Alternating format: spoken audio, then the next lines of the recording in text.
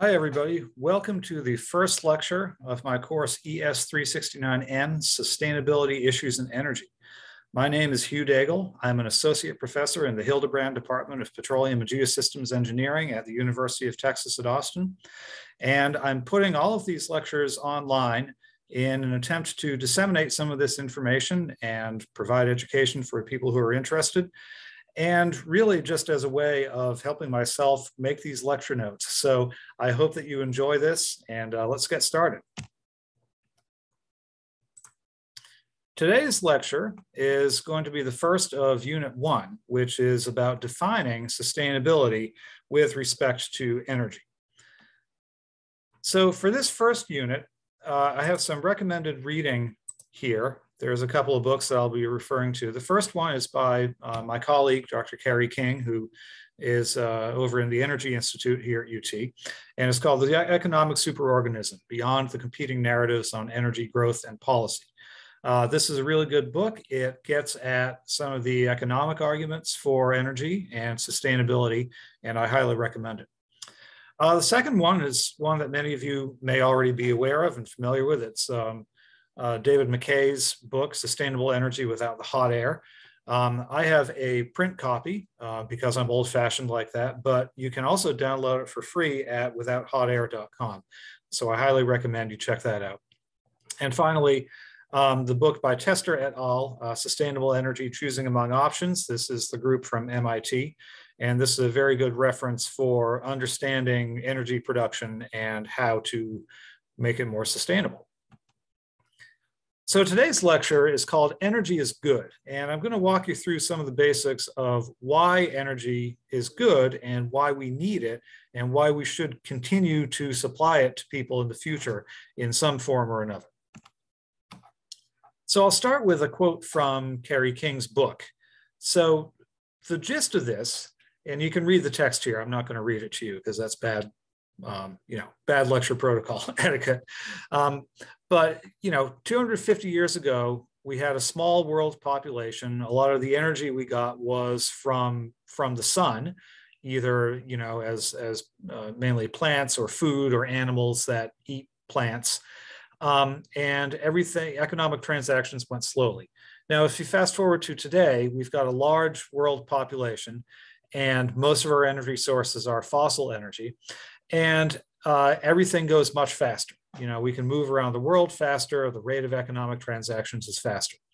And so if our overall goal is economic expansion and having more people living on Earth, then basically we can just keep doing what we've been doing, right? If it ain't broke, don't fix it. And so this is really the question. Should we just keep doing what we've been doing because it seems to be working, or is there something wrong with it? Well, let's talk about that a little more. So the key point of today's lecture is that energy is good. Here's a figure from Carrie's book. It's a plot of expenditure on energy by type of fuel as a percentage of gross domestic product, GDP. And this is just for the United Kingdom, or it's just for England prior to 1707. But what you can see here is that going back to the year 1300, a significant amount, at times up to 100% of GDP, was spent on energy. And so this included wood for cooking and heating, fodder for animals, and then this is the most interesting to me, it's food for people doing physical labor, farmers and other laborers. There was very little in the way of mechanized labor back then. It was all mostly done by people. Now, one thing that you notice is that starting around the mid-1700s, we start to see fossil energy sources crop up more here. And as a result, the overall percentage of GDP that's being spent on energy goes down significantly to much less than 20%, even less than 10%, I think. And there's a reason for this, and it has to do with the onset of the Industrial Revolution. So 1769, James Watt patented his steam engine. And following that, you see this tremendous increase in coal, and then later on petroleum. which is being used to power this industrial machinery. Fossil energy sources are extremely energy dense. You get a lot more energy per unit mass from them than you do from wood, for instance, or other types of biomass. And as a result, you can produce more energy cheaper. And so the upshot of this is that the Industrial Revolution in the United Kingdom correlated with reduced physical labor in favor of power from fossil fuels and an overall large decrease in expenditures on energy. Now, here's similar data. This is expenditures on energy for fuel purchased for services as a percentage of GDP. So this is what you're purchasing the fuel for, not necessarily just what the fuel is. Okay, so you can see, again, going back to the late medieval period and the Renaissance, a lot of energy is being purchased for power by human labor. You know, that's really just really significant to me. But then again, starting at the Industrial Revolution here, you can see that that particular category declines a significant amount. And even though we've got more categories here that we're purchasing fuel, energy for, the overall expenditures as a percentage of GDP are a lot lower. Again, there's that 1769 James Watt date. Now we can look at similar data for the United States. This just goes back to, I think, 1926 or so. This is spending as a percentage of GDP, and this is food and energy. And again, you can see that the sum of food plus energy, that spending has gone down a lot, even over the course of the 20th to early 21st century. Energy costs have declined a little bit, food costs have declined a lot. And so overall in the US and the United Kingdom, we're spending much less on food and energy than we were even 100 years ago. Now, how does this correspond to quality of life? Well, one way we can measure quality of life is in terms of average life expectancy. So I went and pulled this data from gapminder.com. It's a great data clearinghouse.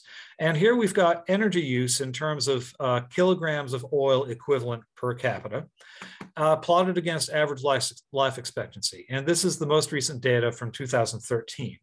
You can see that there's a broad trend here. You don't see a lot of data points down here in the bottom right, and you don't see a lot of data points up here in the top left. And so broadly speaking, you can say that countries where you are using more energy per capita generally tend to have longer life expectancy, whereas those that are using lower energy per capita have a shorter life expectancy. And you can break it out into individual countries. You can see Iceland up here, long life expectancy, a lot of energy use. The US is kind of in the middle of the pack up there. And then South Sudan and Mozambique are down here with lower life expectancy and much lower energy use. Now, what if we look at how this has changed over the years? We have these data available going back to 1959. And there are fewer data points for 1959. A lot of the data are biased towards Western European nations, plus South Korea and Japan and a few others. But overall, you can see life expectancy for most of these countries has increased since 1959. And what's most interesting is that the increase is most significant for the high energy users. So higher energy use appears to be correlated not just with higher life expectancy now, but a more pronounced increase in life expectancy over the second half of the 20th century. Now, here we can plot another set of data. This is energy use again, on same x-axis, but this is GDP. And this is inflation adjusted in 2010 US dollars. So there's a very good correlation here in the 2013 data. And also you can draw a line through the 1959 data. There's obviously, again, a smaller data set. So it's hard to make inferences about the differences between these two data sets. But overall, you can see that higher energy use seems to correlate to increases in GDP. You can see going from this cluster of yellow squares to the red dots, whereas lower energy use is correlated with lower GDP. You could draw some trend lines through here. I'm not sure that the differences between these are really significant, but it's just interesting to note. So overall, you can see, just to conclude here, more energy use correlates with longer life expectancy, more improvement in life expectancy, as well as higher GDP and greater improvement in GDP. Okay, now how has the consumption of energy worldwide changed since 1800? Well, you can see that back in the 19th century, we started out mostly consuming biomass. So this is, burning wood and other things like that for heat and for cooking and that sort of thing. Coal really took over, and by the start of the 20th century, coal was the dominant energy source. Now you can see that coal and biomass together make up less than 40% of world energy consumption.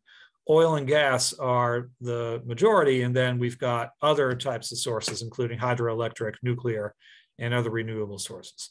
But overall, we are still mainly burning things to produce energy. Okay, so everything from gas on down, that's all stuff that we are burning.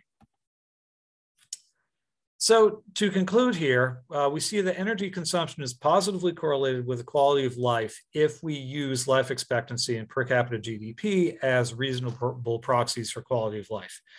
And growth in the use of fossil fuels is correlated with less need for physical labor and overall reductions in energy costs, both of which I think any reasonable person could argue are good things in the long run. So in our next lecture, what we're going to look at is some of the environmental issues surrounding both the use of fossil fuels and renewable energy sources. There's no such thing as a free lunch, unfortunately, in the energy world. And we need to acknowledge some of the issues we have with all different sources of energy. Thanks for coming to this lecture. I hope that you've enjoyed it. And visit my YouTube channel so you can find more lectures as they become available.